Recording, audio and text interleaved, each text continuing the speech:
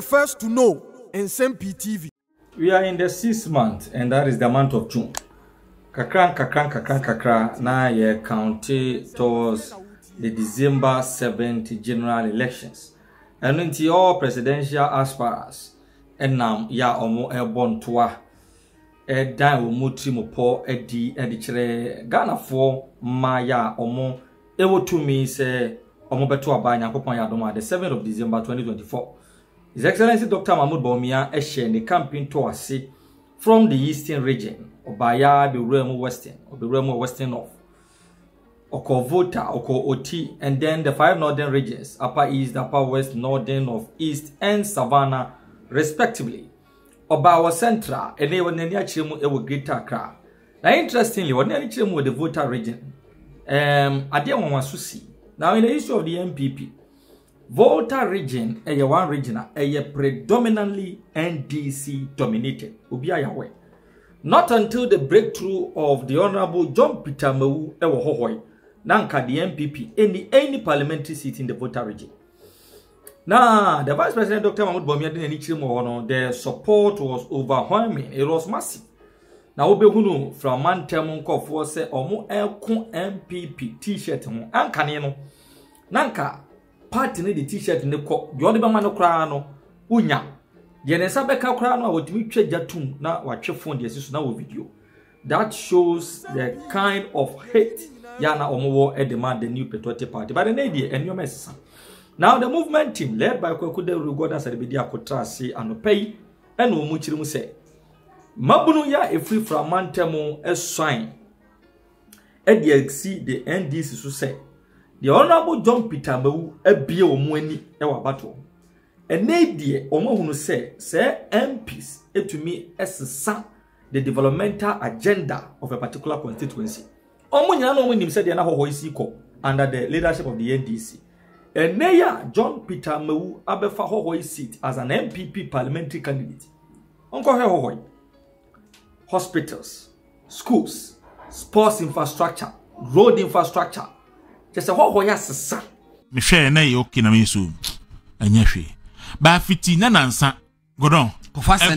Send this video ya mamia. It's a popular request. Eddie disturb me BC. I think say the voice of the people is the voice of God. It's my say me bo video. Tina me my post central region. Me demo ko Volta region. Then I'll come back. And video no. Me say we man social media so. There's a guy all cassette this year they will vote against the NDC Mps in Volta region massively because they have seen the difference. Almost say NDC Mps need be transfer 20 years. No development in their area. Nothing could be. Bakoya constituency bakoya daklu. Akufo ado amanko mu hu kwan da. Omu nya pipe no mu da. Omu nya bibia da. Gono. O say until say a certain Peter Amewu eba be ye MP for hohoi. No mu nim say MP timi the development eba. Enti Peter Amewu aba be kire say so mu to aba de ma NPP for development ebeba Volta region. Until this year they are going to vote massively against the NDC. Remember some NDC MPs no, they are very lazy. Asante. Asante my enkofa sa voice no na yemfamra. Ya region for say Asante patrol radio yenko. Volta region for say someone to aba ama Peter Amewu a na nkomu nim say MP etimedi mpuntu ebasa. Rona no say mu yi akos ni yi ho. Oh. Program next chapter yes. So ucha nkohwe from the sky level ho nyina yitum akwani nyina tum school ni hospital ni I want say edie na asesa ho and say NPP ni bi ababi di MP I friend Peter Amewu na development or the abano ebro ma dwene omonti ase so enti omahu say NDC Mps no omfo mu nyehwe omudi ane se mba beji vote akotena parliament na bia dinsem hu no se na okudya to abla kwa eye no ti asante daru abrante na so mo ka no odwen wo sen se dynamic abato bia wokoto aba obi asabio onim de enti eto aba no ohun sa oto aba ma no ankasa ho Sound the two aba. Ye two aba wo ama no ankasa ho kire se o two aba de apempuntu akoba bia ono wo no. Enti se what na Volta region since 1992 what aba ma NDC sa what ho ikurum na MP bia bebe bia NDC ni sa te se Amewu ba na hwemfie de do abetwam ene tibia wo komu ene ne ya Amewu ba ye wa hunu ensakaya aba we ene omo hine naka ohine no ye diplomatic onimi se NDC for the atendidie no eyomaduane nti wo kana se unyam yu anim kakra bi asemeba oka ni nyansa kasa ka kasa ko akere yo mo hu se aba na mo kwakoto na fi no enye mi NDC ni yasem ena me NPP ni yasem dabi unfortunately that's a video no asante se vi intimi mo video no corrupt ade say ayibi we chire ne I don't know say it has to do with copyright issues. Okay. But there's a second video. Abrante na some kind on this video will confirm. Say Volta region for are ready to vote for NPP. Asante me hear video no. Ne hear say de na ekoso. Ye ko hear sa video no. Where that about the NPP t-shirt ne ekoso. Eso kania ka NPP t-shirt. What the got to make so you patch ro had open. Man pele ku for bre so kudo almost she no mu twa enehwe. Eti Volta region ni. Volta region. Eti afi anya sa afi se. Afi on se unam ho wo ya branch wo ya babaawa. But ya na me ntu aba NPP afeli ebusuafo. Asemu a nurses no nursing training for no kan ye no. Say alawa delayed is better than alawa cancelled. Say wo se NPP na wo ho enema ankose de opentu betu abetia. Hey. Sabe. Nuri anka de se yakwase esu. Ena ye hu bi danso. 2008 Ghana for humbi. Say ya said the 2008 na kono na sa no na afi ye pese ko na nyame na abo say afi no dynamics na sesan kakra. Man for hu say the year 2008 no yanko jeja ye hu bio e ma bi ensa meto ye 2024. Me say NPP apratite no. Yes ni say NDC for so mu gina mo na so. Dr. Bomia ka chomo. Say our worst is better than your best. Now we have say boot for boot.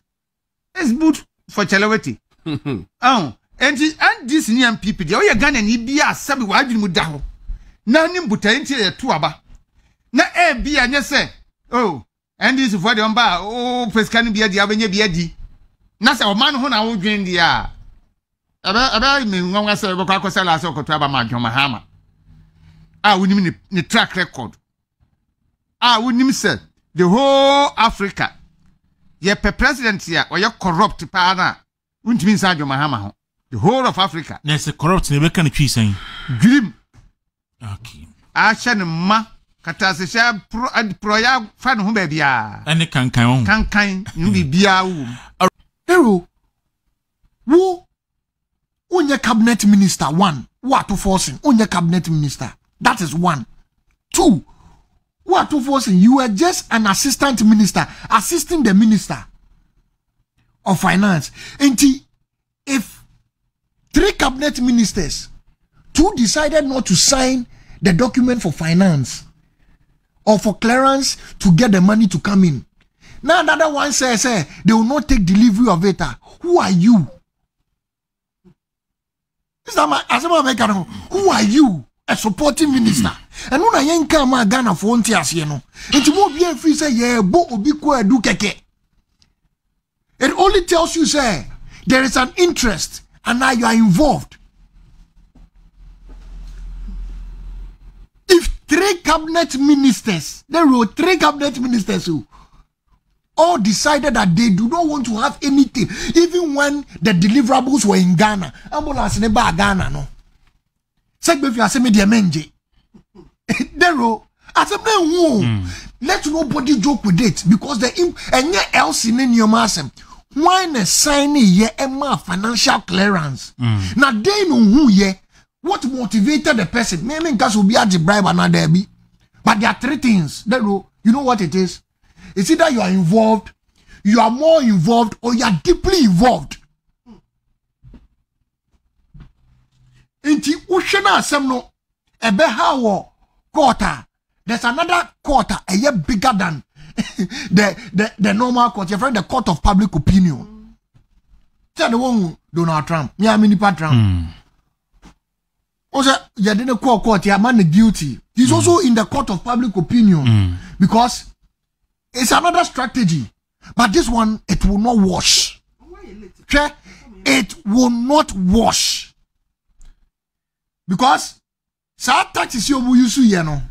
And no na obi de kotina a certain ato Asian e de kotina TV so e bom pa ya kese e kiki kansem buttons kika now we feel say wadani Archbishop Pro Max impo but this one is going to be one ato to another ato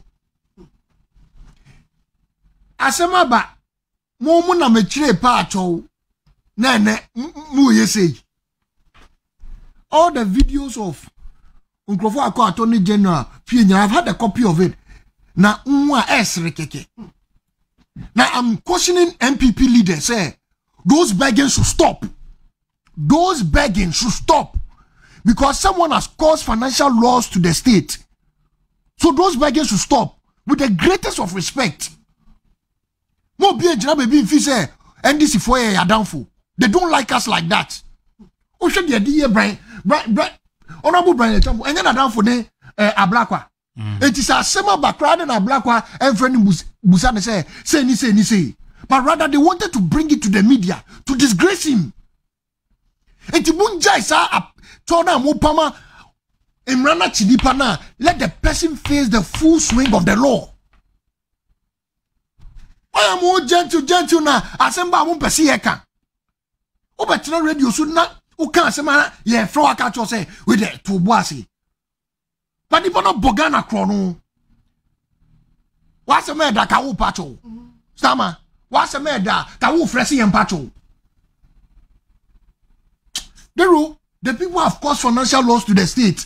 And I'm saying, see, Busano, who ministers, three cabinet ministers decided not to have anything with the deal. Who are you, a deputy minister? Compared to a cabinet minister, who are you, a deputy minister? As I'm happy say they've decided to televise it. Now, application say response from the Chief Justice. So the other cross examination. Okay. Nsem. All right. So what we know the mami kwama hona minjini quick one hona fe yenko on this particular matter. Me when they say delay tactics na NDC for no or design atu forcing. Amawaka atu esi o. Atu na atu inje. Omo person omo ye. Case started in few ni 2.5 years. Yes. Ntimu wa asem kan nka se by now maka ne dada. Yes. Mimi hu ni se omo hu se ade no de na esi kono likely say papa no bedem me de sana mimi hu no. I'm entitled to my opinion. Me nya judge de. Na so mimi hu ni se NDC fo ahu. Se na ye nyina yetimi hu no. Se papa no wan hwe ya obedem ti omo start ye hu dede se na ye be ya Ghana for bedwin say obi NMP. Yeah. Ye kurom ha. Embra no emfa obi ahu. Embra no nam ho no. Onfa obi ahu. Now ye mistake mo no beto ne trap mu dia. Oni wo be dili. Ato force on chain. Onu ni seniors wono ne party mu. Papa bi ani e frɛ no ne owu wo prison ono so cause or the same Victor Solomon Victor Salome. No your whole financial minister or your finance minister or something. Yes. Whatever it was. Ato force in chain za papa no. Ato force in chain. Ye wura Kwame Pepra Chachuchika. Ne wo ba bia chain. He cannot hold a candle to any one of them. No. Omukura ko mu.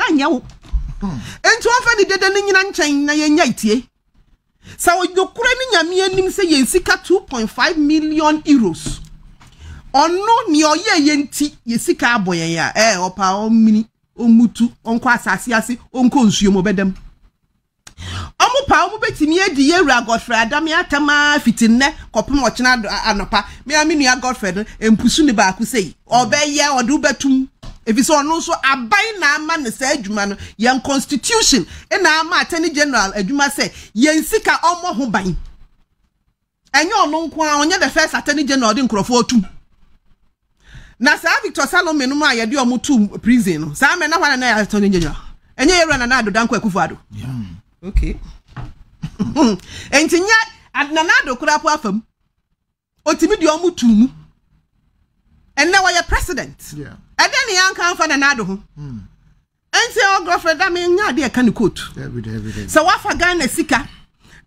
ensese wo fa ubedem enti atu force ne NDC omunyina nkyɛn dede no mo pa mo nye dede nkɔpɔ wɔkyena nopa omo pa omo fa petition se we ransim ha nyina nkɔ court.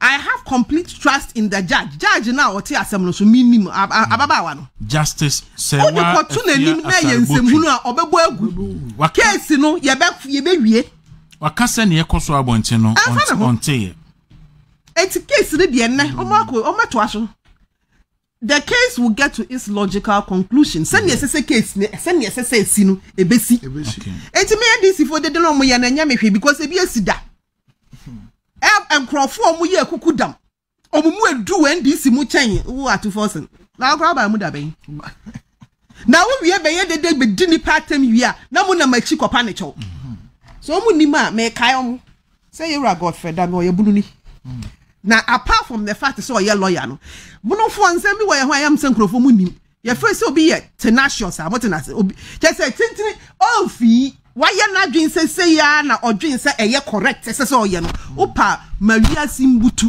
obeye sa na me nua Godfrey Adame te eto omo pa mu ni na tem kopo omo pa omo ma ade jo ma hama no kra be pa che oye mfi enti why bio NPP fo no so mo ahwiri adi akire why na asoma mo why na asoma mo wo de ma mo nyi mo ho na kayewura Godfrey de ma ye mu bia hu NPP fo na edi sa adwuma na nko beti shege kalasha men lashu na NDC 40 years omo pa wasa na say me kasa nyame ma bone mpare ye nyina so omo ba power mo pa cho ne fa muntum omo mpa asem mi fa nhyamo na wo ti ho kura wo nya hwe